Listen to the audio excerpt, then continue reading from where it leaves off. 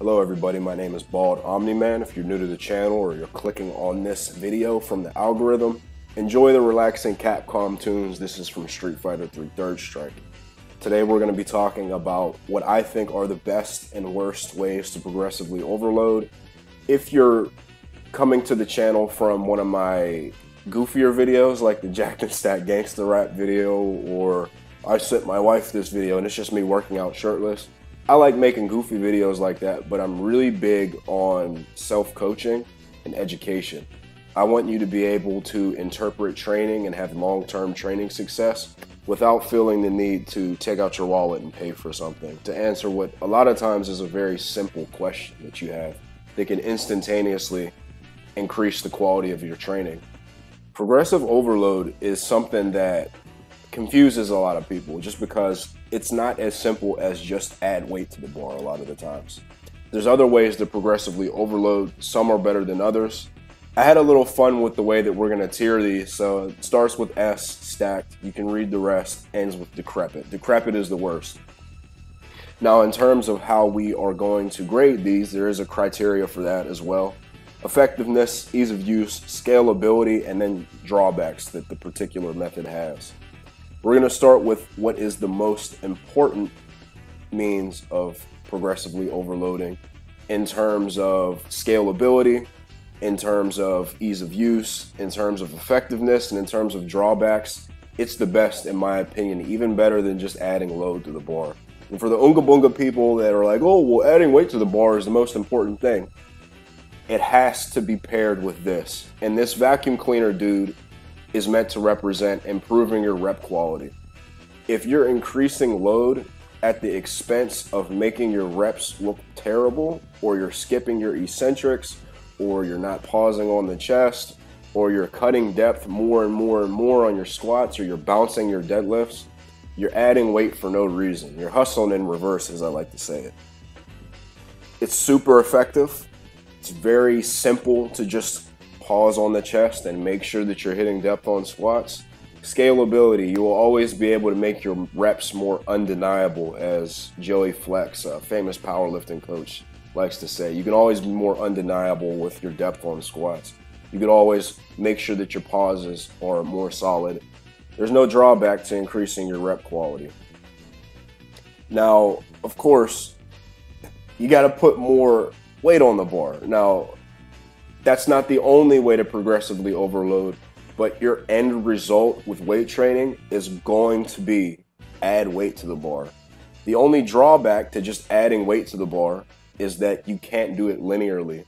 That's not really a drawback if you employ these other strategies. So scalability, you can scale weight ad nauseum. You can always add more weight.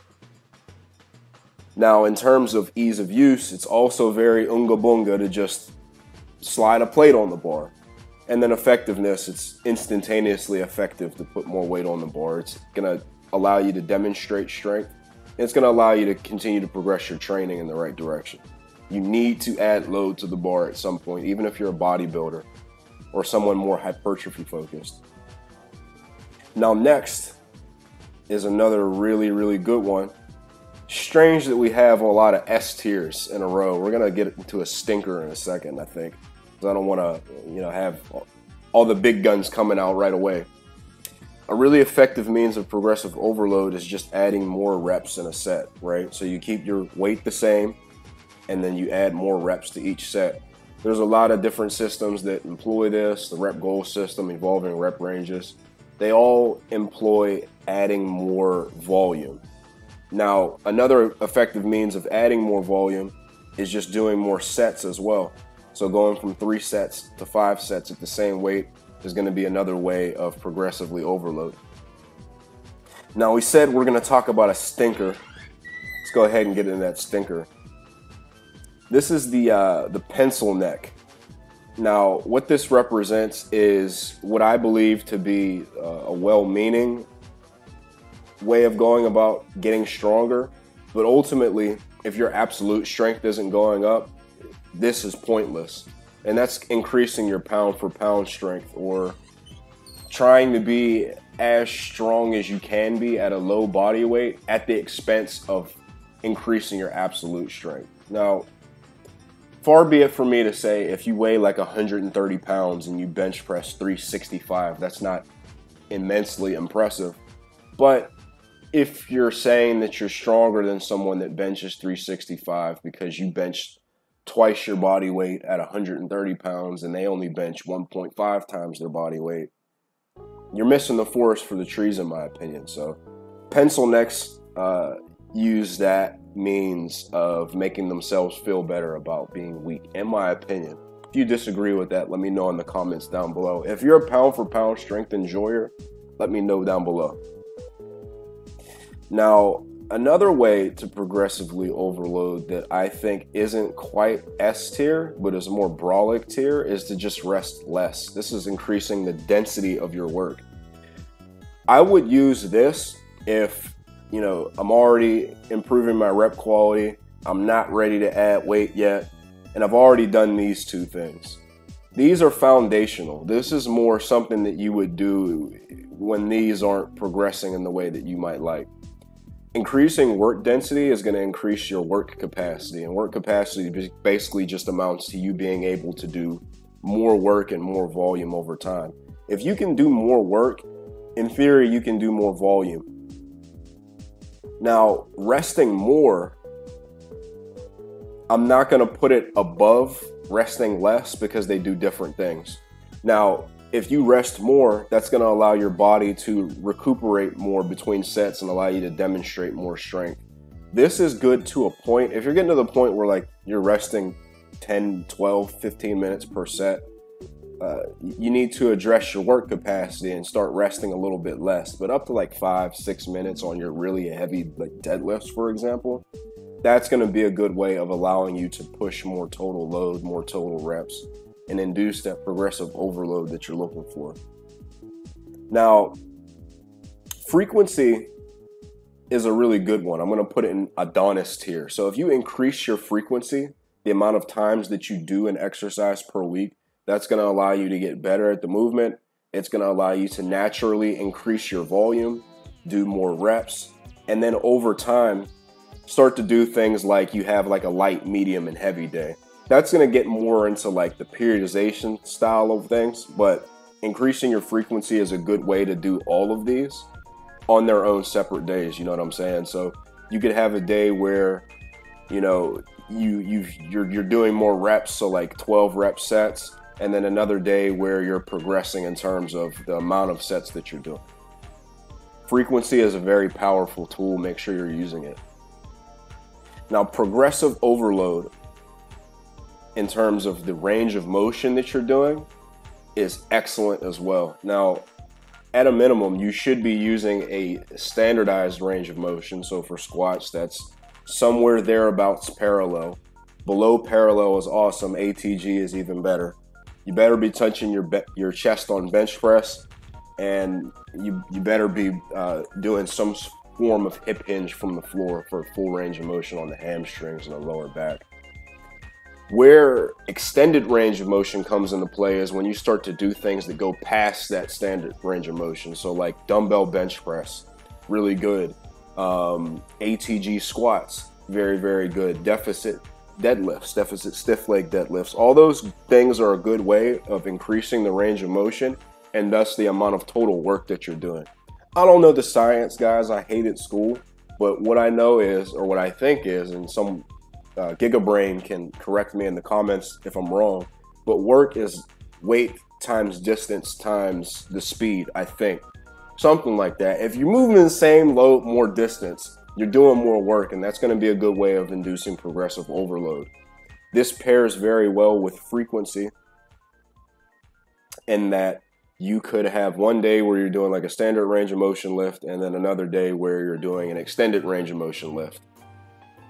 This is the Dead Rising mall music, I think. Let me know down below if y'all have played Dead Rising before. I'm a big Capcom fan. Enjoyer. I'm not no fan of nothing. Let's talk about another really good one that is probably something that y'all need to hear. I got the Cluckin' Bell icon here, and that's meant to represent eating more calories. If you are not eating enough to support quality training, and that means eating in a surplus, whether that's 200 calories, 300 calories, gigabulking, whatever you want to do, none of this is going to work. So more range of motion, more frequency, more weight. You're not going to be able to do any of that if you're not eating enough to support your training. I don't care how much you think you're eating. If you are not actively gaining weight, like weekly or bi-weekly or monthly, you are not in a calorie surplus and you need to eat more. That's really the most important thing, guys. Like, honestly, this has to go in front of rep quality, in my opinion. Like, because if you don't eat enough, none of this is going to matter. Now, another really underrated one, I think, is it kind of comes into play with cleaning up your rep quality, and that's to lift a little bit slower with your eccentrics. I'm going to put it in A tier. Now, I got the Dr. Mike Israel picture there because he's really famous for making people do really slow, stiff leg deadlifts to increase their deadlifting strength and get their hamstrings and lower back jacked and stacked and juicy. I think that that's something that you can always employ, and this comes into play with frequency as well. So, as I said, you could have one day where it's like a standard variation and then one day where it's a slower variation. Lifting faster, like lifting the same weight faster, not quite as good, even though it looks a lot cooler. Like if you can just manhandle a weight that you grinded a few weeks ago, that's a good way of progressively overloading without necessarily adding more weight. And again, comes into play with frequency. One day standard, one day like explosive. But I don't find that I would use it before I would use any of these above it. It's not decrepit tier, it's not, pencil neck tier, but it's not quite as useful as these other ones. And it's not necessarily the most scalable in that, like, unless you're measuring your velocity, it's hard to tell the difference between if you move something at like 12 meters per second versus if you moved it at 14 meters per second. Some people really like it, like Mike T. I'm not going to butcher his last name, but if you search him on Instagram, he's one of the best powerlifting coaches in the world. He's a really big fan of measuring velocity, bar speed. It can work, but in my experience, for the average guy just trying to get jacked and stacked, it's not necessary, in my opinion. Now we're down to the last few. So we're going to go with the slacking picture, getting in less work and more time. This just comes into play with, resting more. If you decrease the density of your training and that, like, you're resting more overall, that's a good way of progressively overloading, but it does have its limits because at a point in time, your work capacity is going to get so bad if you're not making sure that you're keeping it at a good rate that you're going to hit a brick wall with this, in my opinion.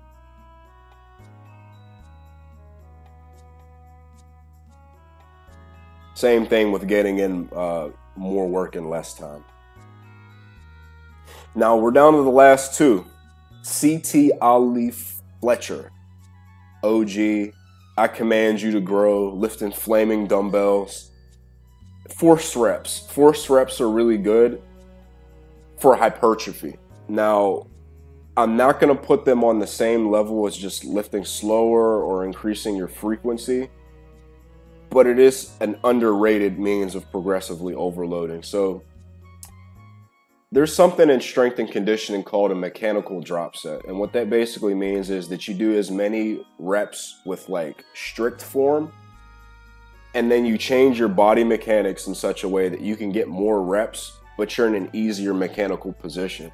That's what force reps are all about. So it could just be as easy as something as, you're doing tricep extensions, you reach mechanical failure, standing a good distance away from it, and then you stand a little bit closer to it, which makes it easier, and then you bang out some more reps. Rows, cheat reps are our last means of this.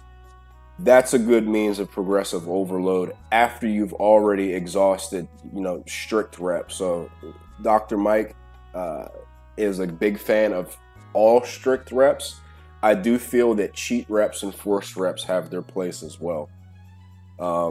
Just for the means of, you can do a number of strict reps and still have enough energy to be able to stimulate the muscle in some capacity. I don't think that you should do all cheat reps or all forced reps, but you should have specific exercises where you are using them. So back exercises are very intuitive for these two in particular. That's the list, y'all. Short and sweet. This will be fully time-stamped still. Let me know where you agree, where you disagree.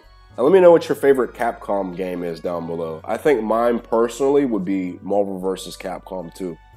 One last thing that I want to leave you with before I let you go. Now that you've watched this video, I want you to click in the description of this video and watch my Berserk Method self-coaching video. It's fully time-stamped. It covers a variety of topics that are going to allow you to coach yourself for long-term training success. It's one of my best videos, if not my best video, and the one that I'm most proud of. Covers a variety of topics from progressive overload to exercise selection to like the mindset aspect of things. There's a lot that goes into coaching yourself. That video covers almost all of it. And it's completely free, guys. If you like this video, please like it. I'll see y'all later.